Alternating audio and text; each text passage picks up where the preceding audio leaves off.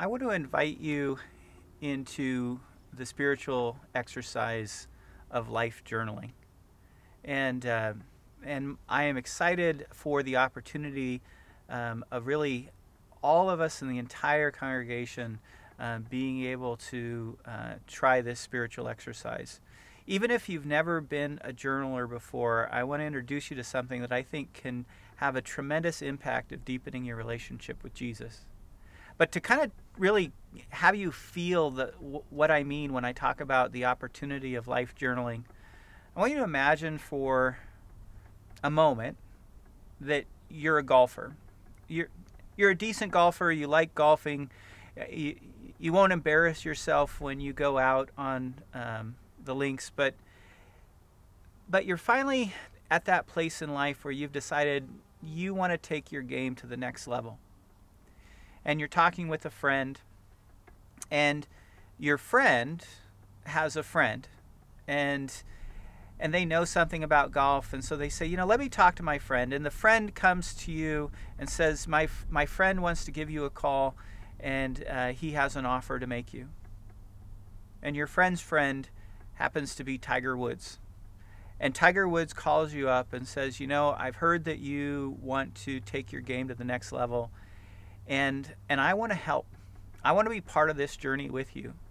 And so what I'm committed to is that every day for about 30 minutes, we will get together and we're going to go over your game, how you swing, how you think, your understanding of how the game works. And we're going to do this so that you can become an excellent golfer. And I want you to think about just how you would feel at that moment where you're talking on the phone with Tiger Woods. Probably a little bit of just incredulity, disbelief. You can't believe that this is happening to you. But there's probably other feelings too. Excitement, hope. You may never be Tiger Woods, but you know that this is going to help you. This is going to change the way that you play the game. Well, the invitation into life journaling is like this, except the one who's inviting us to spend time with him every day is Jesus himself, the master of living.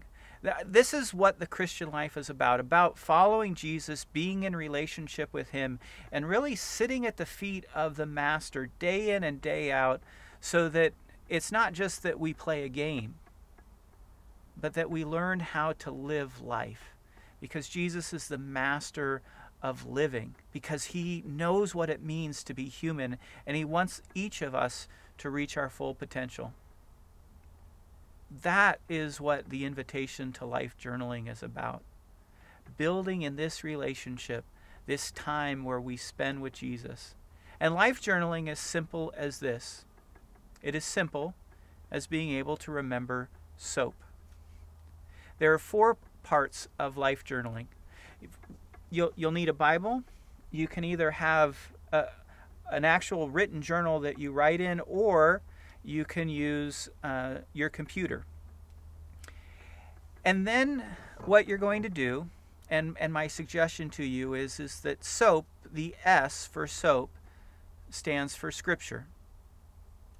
And basically every day you're building the expectation, I'm going to read a chapter of the Bible. And I'm going to read that chapter, and I'm going to listen to it, and what I'm listening for is a verse or two where I feel like this is what's popping out to me today. That these words, these thoughts, this idea, this has an impact on me. And then in your life journal, you write that verse or two. You've read the chapter, and then there's a verse or two, and it speaks into your life. It speaks to you. You feel like this is something that God has for you today. And then you actually write that down in your journal, that whole verse. That's the S. And then the O stands for observation.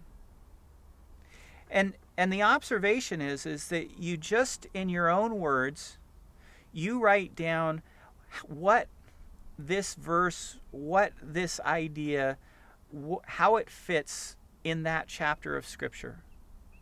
Why was Jesus saying this to the disciples? What's going on that this is the big idea?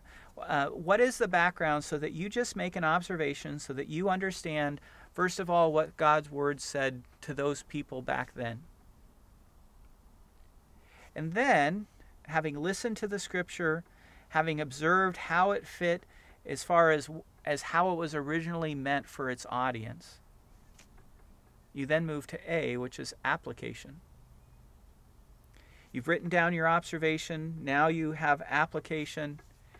And then this is the part about really thinking through, what is this saying to me? I have an idea of what it meant to them. Here's this word and it's jumping out to me. How is Jesus speaking to me today through this of how to live today in response to this? So let's say you come across something and the basic idea is to forgive others.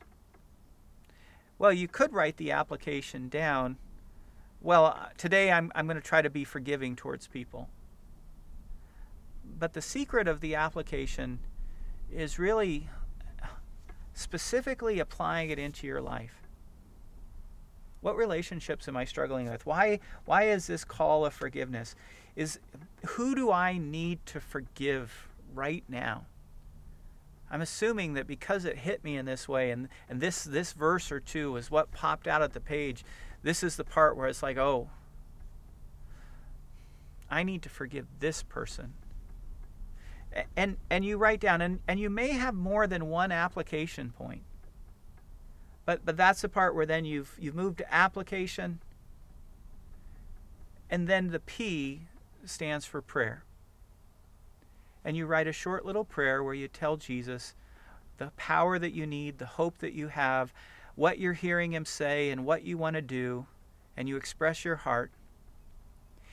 And in all of this, between reading the chapter and then working through your life journal, 15 minutes, 30 minutes, once in a while you may miss a day, but if you grow into the habit, day in, day out, setting aside some time where you come and your focus is really on listening and being with Jesus, responding to him, opening up your life, and allowing him to speak into your life.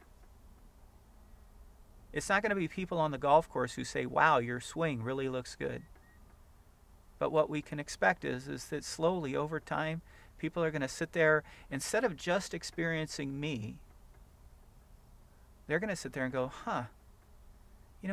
this might be a little bit what it's like to be with Jesus. And that is the goal that he has for every one of us. And so I'm very excited that one of the things that we're going to do as a church family is we're going to be encouraging one another into this daily time where we seek out Jesus. And life journaling is a great opportunity for all of us. May the Lord bless you in this. Thank you.